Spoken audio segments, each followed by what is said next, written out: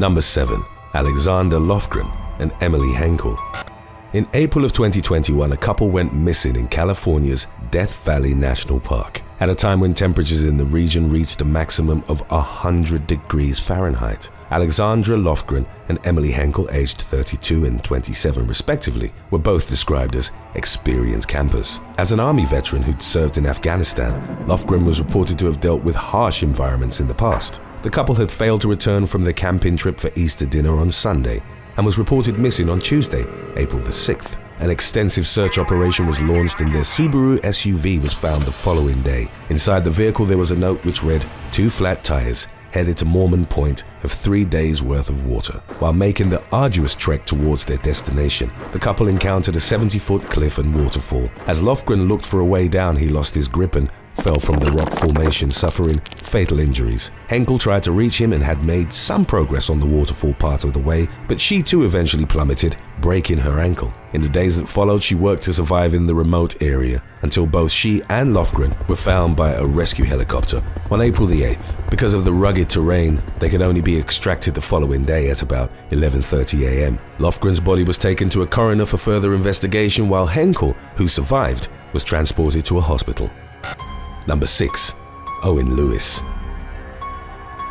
A young Englishman died in the French Alps in early January of 2018 while trying to find his way to his holiday apartment at the Rissoul ski resort. 22-year-old Owen Lewis, originally from Coventry, was last seen drinking alone at the La Grotte du Yeti bar early on January the 2nd. He was waiting for a group to join him in Rissoul the following day. Lewis was reported missing by his friends and family after they couldn't reach him over the phone and social media. A search was launched, and a few days later, on January the 5th, a helicopter from the National Gendarmerie spotted a body in the snow near a mountain stream. Officers arriving on foot recognized the remains as Lewis from the missing person posters that had been placed at the Yeti, and the man's identity was confirmed through his passport. The bar was only a few hundred yards from Lewis's accommodation, but he was believed to have taken a wrong turn after leaving the establishment. His disorientation, potentially alcohol-induced, had taken him only a few hundred yards from the Yeti, near a mountain stream. Footprints in the snow indicated he'd gotten lost before succumbing to hypothermia. Number 5. Albert Krashian. In March of 2011, Canadian man Albert Krashian and his wife Rita left their home in British Columbia and headed for a trade show in Las Vegas. Coming down from Oregon, they planned to make a stop on the Nevada border in the town of Jackpot and search for the quickest route on their GPS. The couple, both in their 50s, was captured on surveillance footage at an Oregon gas station on March the 19th. The navigational system then led them back to a road through a treacherous mountain region for which they were drastically unprepared. As they tried to power through the rough terrain, their Chevrolet van, which was over a decade old and had only front-wheel drive, got stuck in the mud. 3 days elapsed with them fruitlessly trying to free the vehicle, and a decision was made that Albert would set out on foot to find help. He started walking through the muddy terrain, marking the last time that Rita ever saw him alive. 7 weeks passed, with the Krashians' friends and family presuming that they died but having no concrete indication of what had happened to them. Then, 3 hunters searching for game in the area stumbled upon the van, which had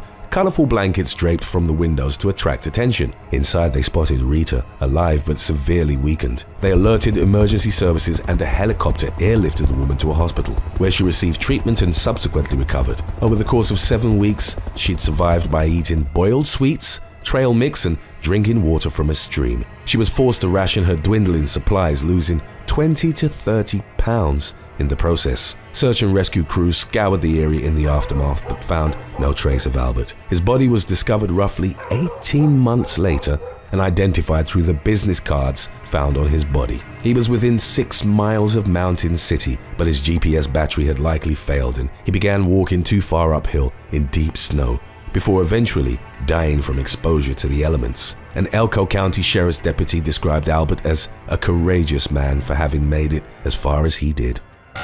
Number 4. Spiridon Vinokurov.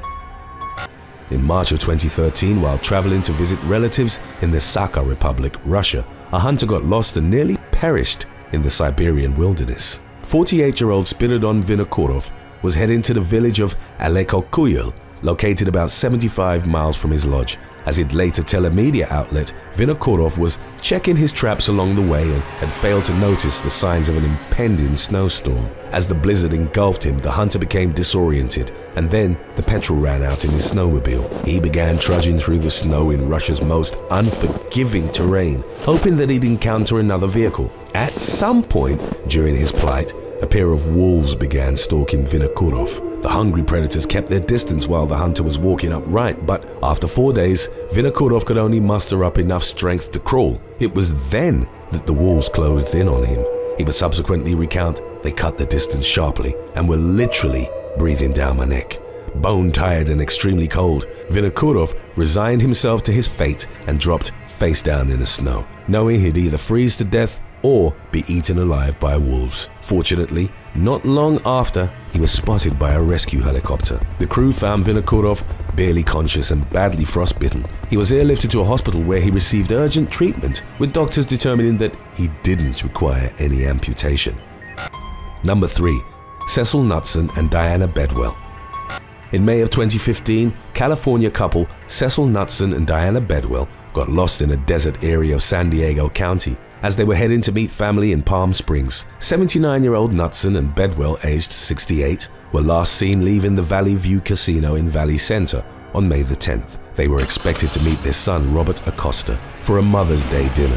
They never got there, nor returned to their Orange County home. Acosta feared that they'd been kidnapped or that their car had rolled down a hill as, over the course of several days, multiple ground and aerial searches of the backcountry were carried out. It would eventually emerge that the couple had gotten lost after taking what they believed to be a shortcut. Realizing that they'd made a mistake, Knutson tried to back up their 2014 white Hyundai Sonata, but struck a large rock. The vehicle got stuck on the rugged road near a Boy Scouts camp on the Los Coyotes Indian Reservation close to Warner Springs. The couple, both of whom were diabetics who required insulin treatment, were unable to move forward. They didn't have any supplies and, using the car as shelter, survived by eating oranges and the banana pie that they'd intended to take to Acosta's home. After 7 days, Knutson passed away. Bedwell ate orange peels and drank rainwater over the days that followed. The woman was found alive and severely dehydrated 2 weeks after she and Knutson had gotten lost. Bedwell, who attributed her survival to faith,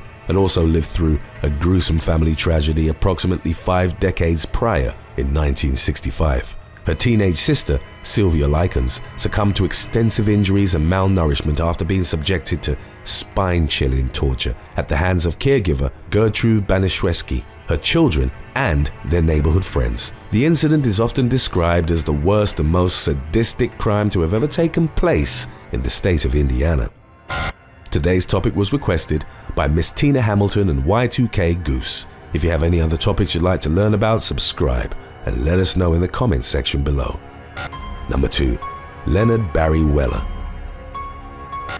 In 2021, a British pensioner was lost for 3 days in a Thai jungle while on his way to meet some friends. 72-year-old Leonard Barry Weller, originally from Hastings, was riding his motorbike towards the province of Kon Kaen in the country's northeast. He became disoriented after entering dense woodland while traveling on an unfamiliar route, and with temperatures rising to roughly 95 degrees Fahrenheit, climbed a hill in an effort to find a path. Weller then couldn't trace his steps back to his motorbike before he was caught in a monsoon storm and forced to find shelter. He ate nothing for 3 days as he pressed onwards and tried to walk his way out of the jungle, which is known for dangerous fauna including bears and venomous snakes. Weller survived by drinking water from puddles while using a piece of grass as a straw.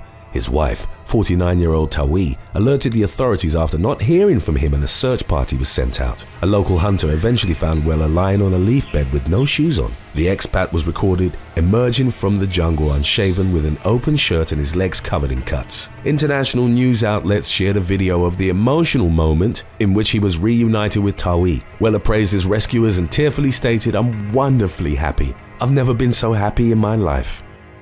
Number 1. Adrian Knobbs.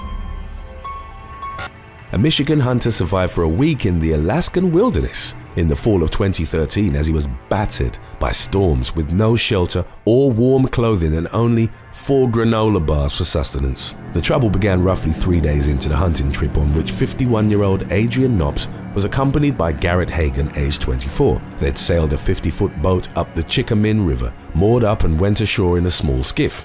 At some point, Hagen shot an 800-pound grizzly bear. The pair skinned it and placed the meat on the small watercraft.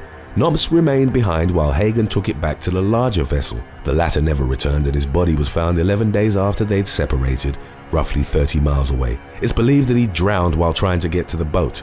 With the skiff gone and with most of his equipment on the main boat, Nobbs was stranded in dire circumstances. Swimming back to the vessel in the frigid waters would have resulted in him freezing to death. Additionally, no one would be looking for him since the trip was meant to last for 7 more days.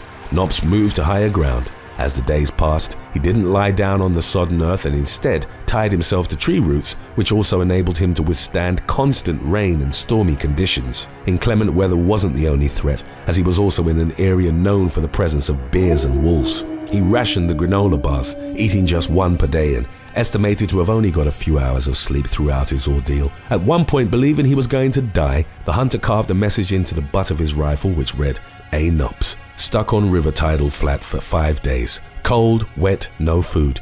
Garrett Hagen, Craig, AK died, taking Big Bear to boat 9/15/13. The boat in which he'd arrived eventually broke its mooring and floated away, but was subsequently spotted by a Coast Guard helicopter. Rescuers found Nobbs on the brink of death with swollen joints and fingers. He survived but suffered nerve damage that rendered him unable to walk long distances without resting. Thanks for watching. Would you rather try to find your way out of a remote area of the Alaskan wilderness or out of an area of the Amazon known for the presence of uncontacted tribes? Let us know in the comments section below.